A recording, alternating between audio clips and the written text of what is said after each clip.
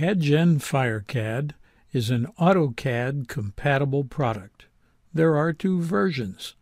One version is a standalone. That is, we start with the AutoCAD OEM platform, which includes all of the AutoCAD commands, and then we add the FireCAD-specific shop drawing producing commands to that platform. For owners of the existing versions of AutoCAD 2016 or higher, we do offer a plug-in version that functions exactly the same way. The first thing you'll notice when you open FireCAD is the FireCAD Palette. The FireCAD Palette is an essential focal point of using FireCAD.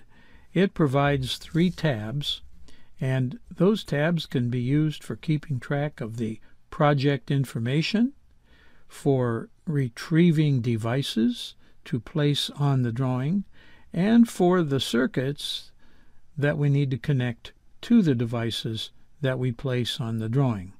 This is a dockable palette, as we'll see next.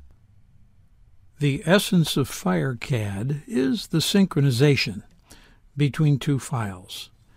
FireCAD depends on 2 files in any project. That is, a .atp file, which is a database, and at least one AutoCAD DWG file.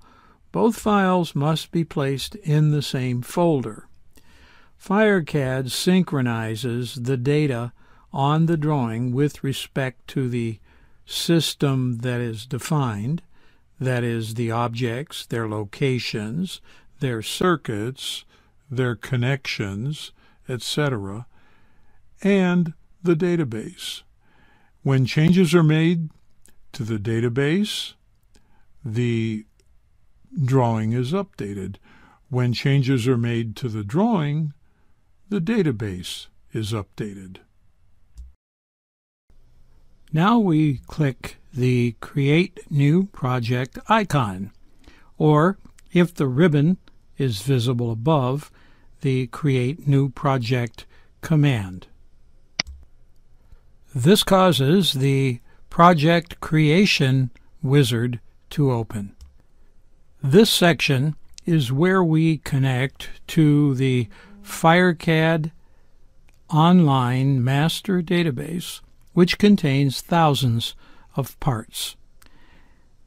When connecting to this database, we are going to transfer some of its content to the local ATP file. In order to do that, we must give our project a name. Any name is acceptable.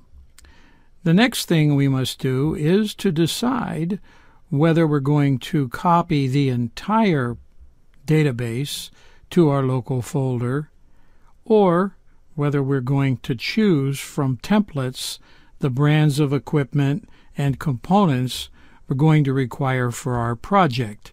In most cases, we're going to limit the amount of equipment we add to the local database to restrict the file size and to cause us to have to sort through less equipment when we're looking for system components.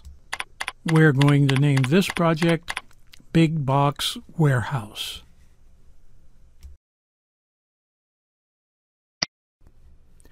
After clicking the Browse button, we now navigate to the folder where we're going to store our ATP file and later our DWG file. There is no required name for this folder. We commonly use working folder, project folder, or any other name you wish to use to identify the location of your files. Now we're going to connect to the CADGen Master online database. In the server name box, type in cadgen.database.windows.net, exactly that way. You'll only have to do this the first time you log in. After that, the wizard will remember this setting. Now follow these instructions very carefully to make your first connection. In the authentication box, choose SQL Server Authentication from the choices that are provided you. The username is CGAdmin.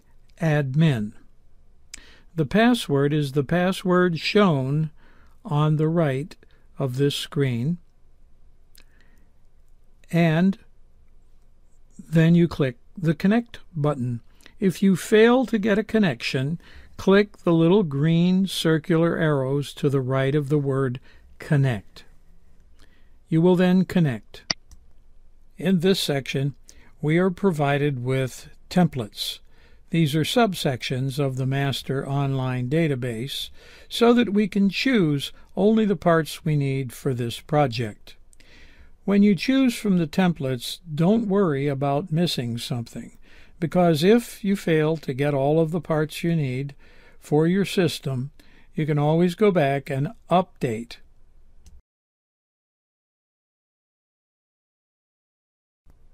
Now you scroll through the list of templates and choose which ones you want. Here we choose Silent Night Fahrenheit, and we choose System Sensor NAC Devices. Now click the button to create the project. We see the progress bar, and now we have all the components we've selected in our local ATP file, so that we can now move on to the next step. And now the synchronization of the ATP file with the DWG file. This very important next step is where we register the DWG file that we want to synchronize with the ATP file. The project drawings window opens. This dialog is where we can add or delete files, DWG files that is, that are to be synchronized with the ATP file and therefore be part of this project.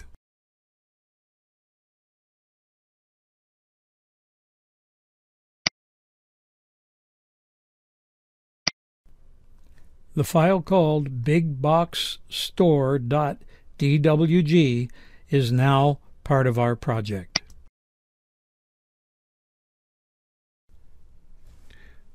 This is where we can double-click in the FireCAD Palette to open the project DWG file. There are times when using something like a Google Drive or a Dropbox folder that the project will not open this way. In that case, simply use the AutoCAD File Open command to open the file.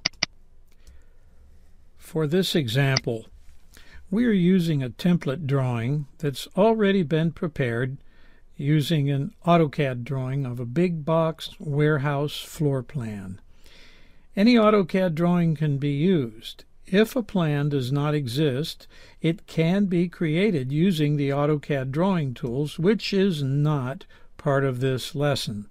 Drawing a floor plan is a separate lesson in this series.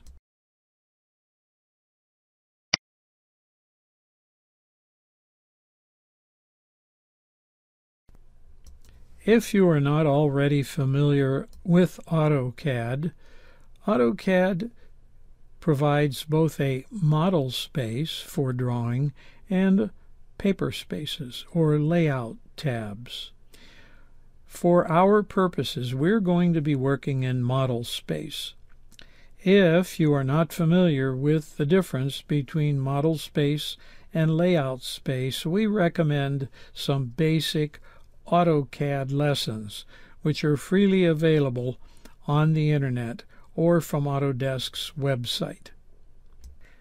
Because this AutoCAD drawing is a bid document and comes from another source, we are first going to have to convert the AutoCAD blocks that are provided to show us the desired equipment locations into the special blocks that FireCAD provides for the purpose of creating a shop drawing. We will now proceed to the next section to perform that task.